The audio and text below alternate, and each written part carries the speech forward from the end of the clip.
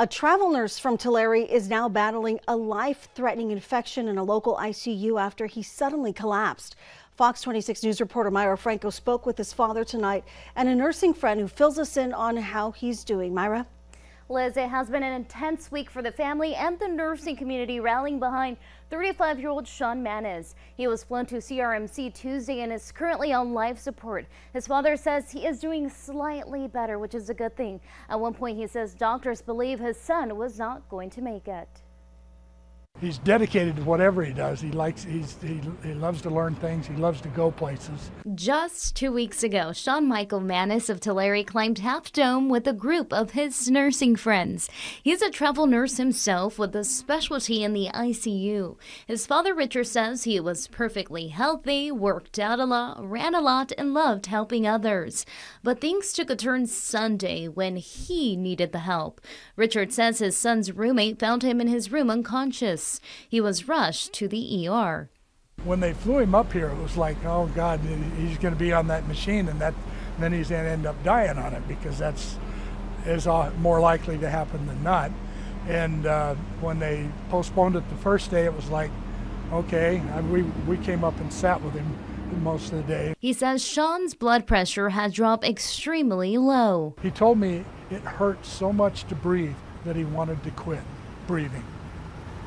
That's how much pain he was in before they gave him the paralytics and made him unconscious. Richard says at first, doctors couldn't figure out what was wrong. They ran many tests. The only thing he knew was that his son wasn't feeling well days before he collapsed. We were going to go to a movie that day, and he called and says, I'm going to have to beg out on the movie. And I said, okay, what's wrong? He says, I think I got COVID. And so he said, I'm just going to try and sleep it through like he did last time. Instead, doctors diagnosed him with MRSA, pneumonia, and sepsis just after his dad says he received his last rites by a priest. MRSA is a staph infection that is difficult to treat because of its resistance to some antibiotics. Richard says doctors began treatment right away. He's been getting a little bit better each day. It's like taking a 20-mile run. He likes to run, and doing it an inch at a time. And he made a couple inches yesterday, and they're working on a couple more today. He says even though he is looking at a long recovery, they are blessed he is in good hands. Mostly I appreciate prayers, all the prayers you can give. I have trust in God, or he wouldn't have made it this far.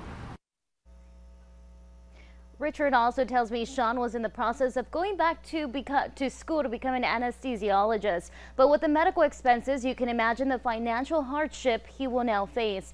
Liz, the nursing community rallying behind him has created a GoFundMe fundraiser to help pay for medical bills. One friend tells me Sean is the type of person who would give the shirt off his back for someone in need. That's just the person he is, and that's how they describe him.